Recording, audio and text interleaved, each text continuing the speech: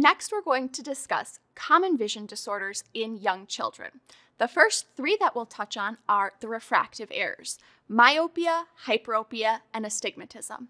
Then we'll get into strabismus and amblyopia. Myopia, or nearsightedness, means that you can see up close, but you're going to struggle to see in the distance. Like we see in this image here, the little boy on the swing is very clear, but the girl behind him is blurry. Now, with myopia, this is going to be pretty uncommon in our infants and toddlers. Generally speaking, we see children receive their first diagnosis of myopia between 8 and 12 years old, usually in the years around puberty. However, I want to make sure to mention myopia to you because we are experiencing a rapid growth of people in the United States developing myopia. We live in a very digital world and spend a lot of time in front of screens. Increased screen time has a correlation with developing myopia. We always want to encourage safe screen use that allows your eyes to take a nice little break and focus on something in the distance. Of course, with myopia, we can correct this with a pair of glasses, contacts, or whatever your eye doctor would recommend. Next, we have hyperopia, or farsightedness. So with farsightedness, the objects in the distance are clear and what's up close is blurry. So in this image, we can see that our little boy on the swing is blurry, but the girl in the background is very clear. With hyperopia, this condition usually starts in infancy, and a lot of children can actually outgrow their hyperopia by the time they're teenagers. Of course, to correct hyperopia, we will wear a pair of glasses or perhaps contacts. Lastly, we have an astigmatism. With an astigmatism, both near and distant objects are blurry. Astigmatisms are often caused by an uneven cornea. You can think of a normal cornea being shaped like a basketball or a soccer ball. The astigmatic cornea is shaped more like a football. So that irregular curvature is going to prevent our light rays from focusing on one spot on our retina, causing that blurred image. Astigmatisms are often inherited, so if you have an astigmatism, it's likely that your child could develop that astigmatism as well. We tend to see more complaints with an astigmatism like eye strain, fatigue, or headaches. And of course, to treat an astigmatism, the eye doctor could prescribe glasses, contacts, or whatever other option they feel is best. The next vision condition that we're going to discuss is strabismus, or a crossed eye. Strabismus affects about 2 to 3% of the preschool population. We want to catch it and treat it at an early age so that it doesn't lead to permanent vision problems, including permanent vision loss later down the line. Strabismus can have the eye turning in, out, up, or down. And it's also more common in children with neurodevelopmental disorders. In order to treat strabismus, we want the child to have a complete dilated eye exam to determine that best course of treatment. But treatment options can look like a simple pair of glasses to improve focusing and redirect that line of sight. Sometimes the glasses may involve prism lenses. It may include medication, including eye drops, which help the eye to relax and calm down those overactive eye muscles, or they may be surgery to correct those faulty muscle attachments in the eyes and straighten them out. The last vision condition that we're going to talk about is amblyopia, or lazy eye. Now, a lazy eye is an eye that isn't doing its job seeing. So what happens is each of your eyes sees an image that your brain puts together to see what everyone sees all of the time. With amblyopia, the eyes see such different images that the brain doesn't understand how to make them make sense. So what the brain does is it's going to suppress or kind of shut off one eye, doing all of the seeing out of the clear eye. So in this case, you can see that the left eye is very blurry, the right eye is very clear. So the brain is going to shut off that left eye, doing all of the seeing out of that clear right eye. Amblyopia is present in about 1 to 3% of the preschool population, but it is our most common cause of preventable vision loss in children. Amblyopia has a few different causes.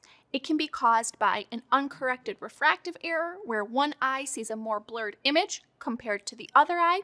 It can be caused by strabismus, or it can be caused by something blocking the eye, like a cataract that the child was born with. So to treat amblyopia, the first thing we need to do is correct the underlying vision problem.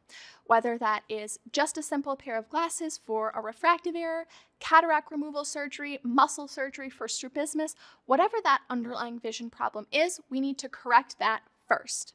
And then we need to retrain the brain. When we start retraining the brain, we are going to cover up the strong eye, forcing that weak eye to do the seeing. The most common way of doing this is an adhesive bandage patch therapy. In doing that, we wear the bandage patch over the strong eye, forcing that weak eye to do the seeing. We can also do this using drops. Essentially, those drops will blow your pupil really big, forcing you to not be able to see out of that eye, or an occlusive contact lens. The methods may vary based on what your eye doctor thinks is best for the child. However, we're always occluding that strong eye, forcing the weak eye to do the seeing. The patch can be worn for up to all waking hours, and it's very beneficial for children to do near work while patching. So things like practicing their letters, coloring, playing with dolls, or trucks, those are all great things to do while a child is patching. Patching can take upwards of a year, but each patching story will be unique to each individual child. There are certain children who are at a higher risk for developing vision problems. These are children who have neurodevelopmental disorders, children who are born prematurely, and those who have readily recognizable eye abnormalities such as strabismus, that wandering eye, or ptosis, a drooped eyelid. Other risk factors include maternal smoking, alcohol, or drug use, or a family history of vision problems. With neurodevelopmental disorders, a visual impairment can affect the child's ability to learn. In addition, there can be issues with speech and cognition.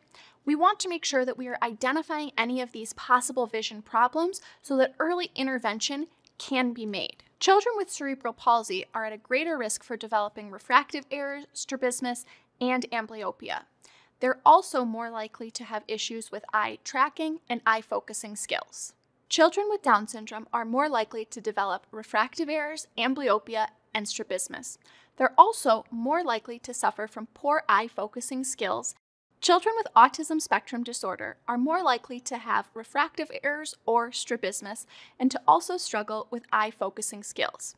Children who are very sensitive to stimuli should be seen by an eye doctor who is trained to work with children. Children with attention deficit hyperactivity disorder are more likely to develop refractive errors. Children with a convergence insufficiency can sometimes be misdiagnosed as ADHD. Convergence insufficiency means that the eyes lose alignment when the child attempts to focus on a nearby object. Common signs of a convergence insufficiency would be blurred vision or double vision, which can then cause the child to become frustrated, lose interest with that object, and try to move on to something else, which is how we can end up with that misdiagnosis of ADHD. Being outside with your child has so many health benefits. When you're outside, we want to make sure that we are keeping your child's eyes safe and protected. Wearing sunglasses is just like putting sunscreen on for your eyes. We always want to make sure that the sunglasses we're buying are UVA and UVB approved glasses. You'll find a sticker in the corner of the lens when you purchase those glasses. When you're taking your baby outside, wearing a brimmed hat can be very beneficial to shield baby's eyes from the sun. The big important thing to remember is that cataracts and age-related macular degeneration, some of our more serious adult vision conditions, can develop due to exposure to the sun. This presentation is brought to you by Prevent Blindness and the National Center for Children's Vision and Eye Health. Prevent Blindness was founded in 1908 to work on preventing blindness and preserving sight. In 2009, the National Center for Children's Vision and Eye Health was founded by Prevent Blindness to serve as a national resource center on children's vision health.